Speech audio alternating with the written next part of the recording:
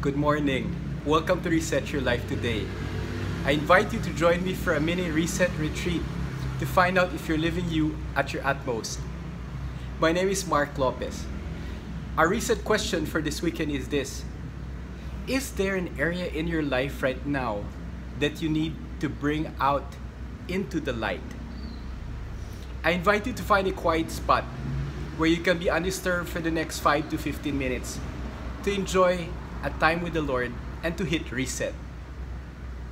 When you found the place, just come back to the video.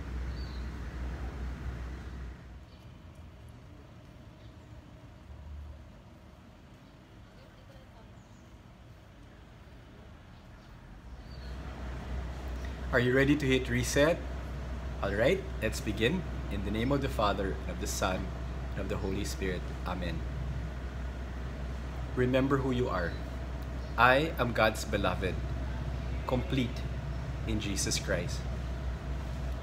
Now slow down. Set everything aside. Silence your heart, silence your mind, and then enter now. Let's begin with letter N. For the next 5 to 15 minutes, just notice your breathing.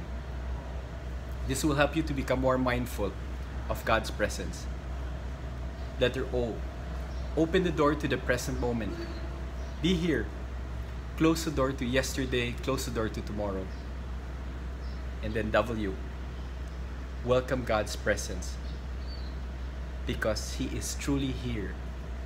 It's no time to listen to insights. Just enjoy His presence. Enjoy your time with the Lord.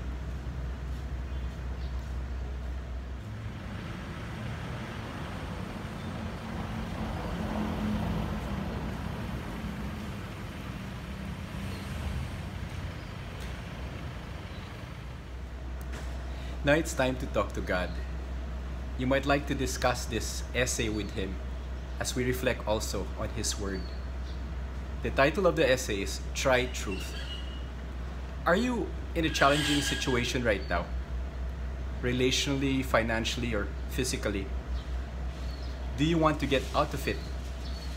Try truth.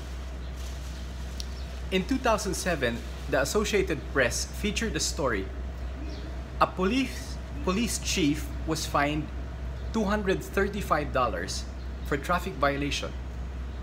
His name, Richard Knoebel of Kewaschum, Wisconsin.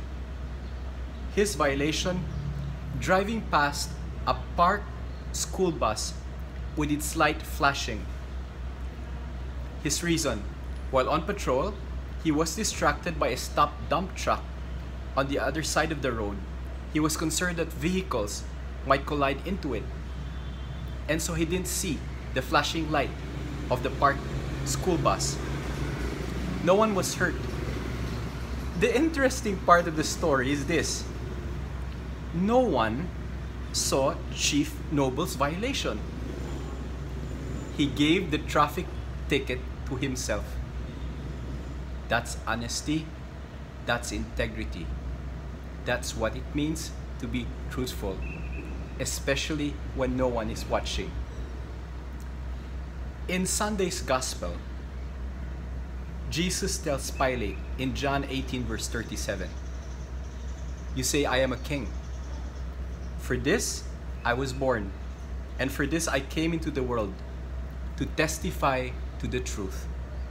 Everyone who belongs to the truth listens to my voice." Friend, is Jesus your king? If He is, then you should be truthful, as He is the King of truth and truth Himself. Many of the troubling situations we get into has to do with the absence of truth. We say one thing, but we do another. We pretend we can afford, but we actually cannot.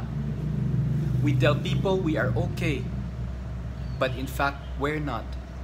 We say we don't need help when we actually need help.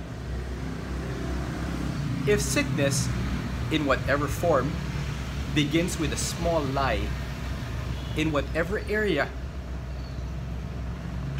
healing begins with truth. Try truth. First with yourself, then with the King of Truth, and then with others. Reflection question. Is there any area of your life you need to truthfully bring out into the light? Anything that you need to spread out before truth himself, the King of Truth, Jesus Christ. Enjoy your time with the Lord.